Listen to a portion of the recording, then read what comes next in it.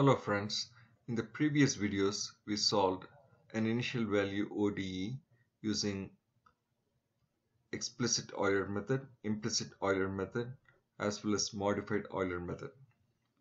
In this video we are going to solve the same initial value ODE using fourth order Runge-Kutta or RK method. So Runge-Kutta methods are a family of single point methods. Runge-Kutta methods are explicit methods. The fourth order Runge-Kutta method is a popular fourth order method.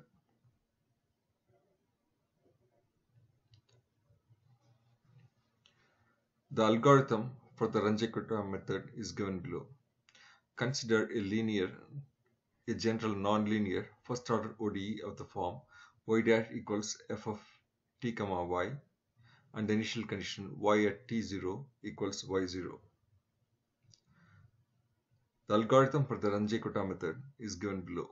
Yn plus 1 equals yn plus 1 over 6 times delta y1 plus 2 times delta y2 plus 2 times delta y3 plus delta y4, and delta y1 equals h times f of tn comma yn, delta y2 equals h times f of tn plus h over 2 comma yn plus delta y1 over 2, and delta y3 equals h times f of tn plus h over 2 comma yn plus delta y2 over 2, and delta y4 equals h times f of tn plus h comma yn plus delta y3.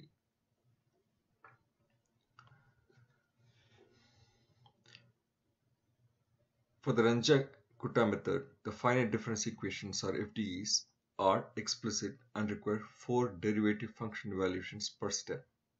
The FDEs are consistent, order of delta t power 5 locally and order of delta t power 4 locally or globally. The FDEs are conditionally stable. That is, alpha delta t should be lesser than or equal to 2.785. So this stability criteria needs to be met. The FDEs are consistent and conditionally stable and thus convergent. Algorithms based on the repetitive application of Runge-Kutta FDEs are called Runge-Kutta methods.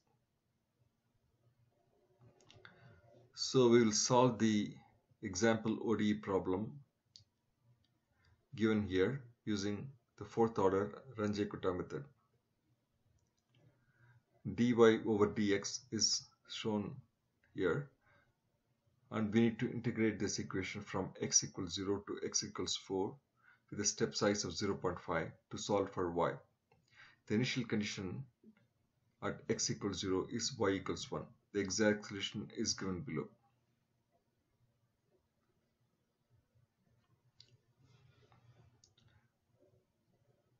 The function fn equals negative 2 times x cubed plus 12 times x squared minus 20 times x plus 8.5. Y at x equals 0 equals 1.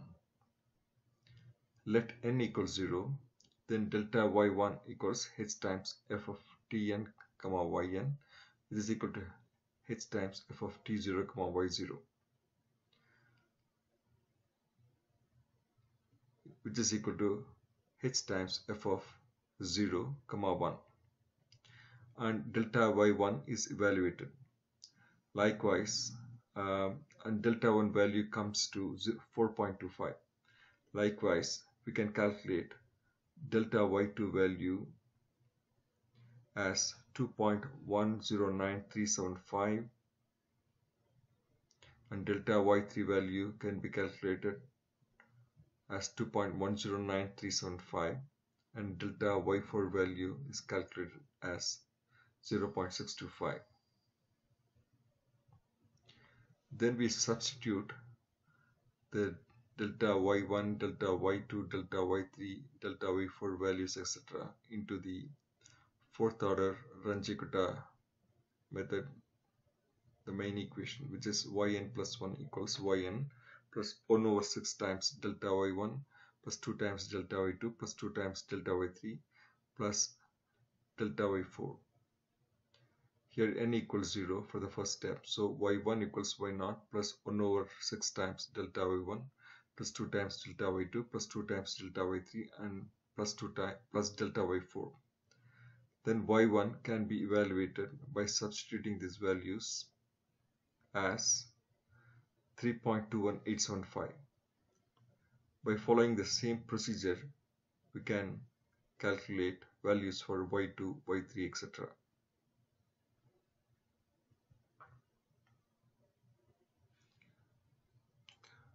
Now we will do the same problem using MATLAB. So the fourth order Runge-Kutta method, the algorithm is given over here. Our initial value ODE is given. The limits are a equals 0 and b equals 4 and step size is 0.5. The initial value is given as y at 1 equals 1. The Runge-Kutta algorithm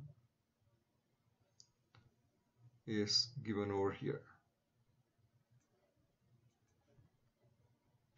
So we will run this case. With h equals 0.5, we have the first step y1 came out as 3.2188.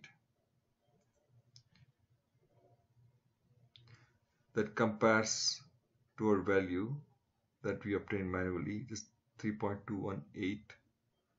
We got 8 because it was rounded. Now when you look at the graphical plots, since this Runge-Kutta method is a fourth order method with even a step size of 0.5, the exact value and the numerical value, they match very closely.